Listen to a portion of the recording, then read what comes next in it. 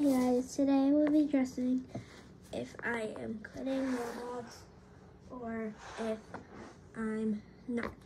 So I've been getting a lot of questions and stuff saying, please don't quit Roblox. And honestly, I think everyone's quitting Roblox at this point. But the main reason we are is because Roblox is down.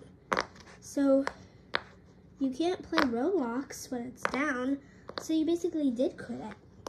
So that's what I mean by quit, and if it does come back, I might quit, depending on the new avatars or not.